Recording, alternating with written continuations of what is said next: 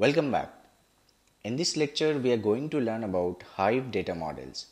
We learn about different types of table, partitions, and buckets. Tables in Hive are similar to tables in relational databases. Tables can be filtered, projected, joined, and unioned. As we saw in our previous lectures, Hive is built on top of Hadoop.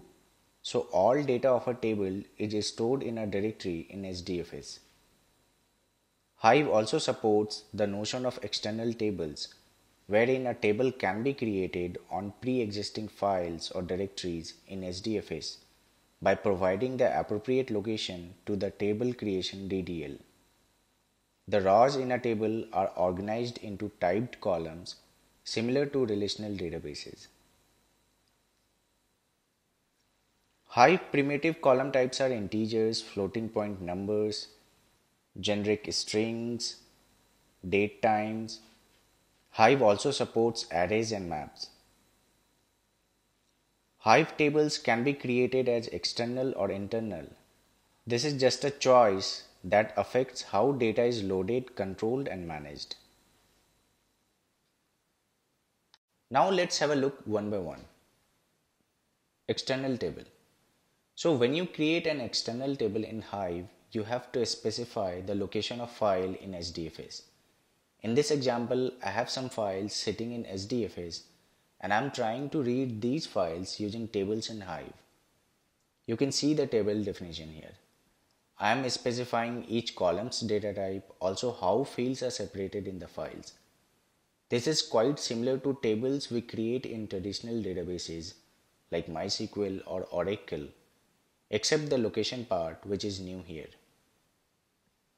If you do not specify the location of data at the time of table creation, then you can specify the location during load statements, as you can see in the example here. I would like to add some important points here. Always keep in mind, Hadoop enables schema on read data analysis strategy. Schema on read means you do not need to know how you will use your data when you are storing it. Like you are seeing in this example here. We have already stored the data in HDFS and now we are trying to create a table in Hive to read these data. The same file can have other data definitions when pig access them. If you look in traditional data systems, users decide the schema of their data before loading data into their system. For example, in RDBMS such as MySQL, you first create a table and then you load the data.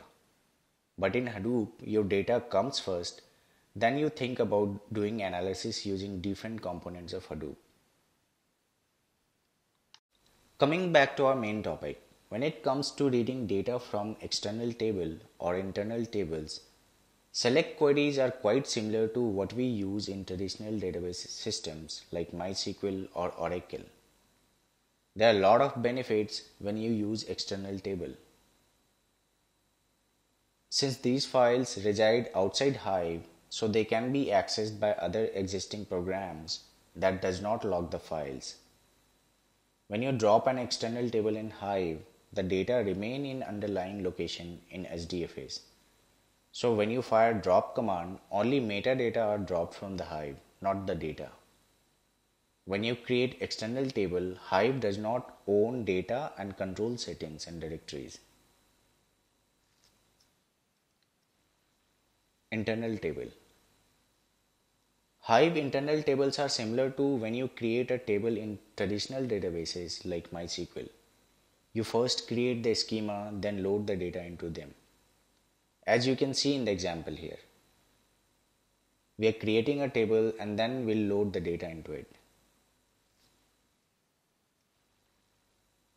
Look at the load statements here. Internal tables should be used when data is temporary and you want Hive to completely manage the life cycle of the table and data. When you drop an internal table in Hive, both metadata and data are deleted. Partitioning in Hive. In Hive table, partitioning is done to divide tables data into some parts based on column values like date, country, region, etc. and segregate the data into different directories in HDFS based on partitioning. Partitions are defined at the time of table creation using partition by clause with a list of columns definition for partitioning. Let's understand Hive partitioning by an example. This is a sales data. Look at the sample data here. Now we'll create a table in Hive with partition based on region column. Look at the table definition here. To define a partition in our table, we have to use partition by clause and the column definition on which partition has to be done. While loading data into the table, we need to specify the partitioned column value, as you can see in the example here. Now let's have a look at some of the advantage, limitations and use cases of partitioning. Advantage: partitioning can distribute execution load horizontally. When we do partitioning, query response time is faster as it does not scan the entire dataset. Limitations: too much partitions lead to more overhead to name node. Partitioning is good for queries which uses where clause. It is not good for queries that use group by clause. Use cases: partitioning can be used to analyze log files in real time, which can help to segregate data based on timestamp. Other example would be sales record by product type or geo based.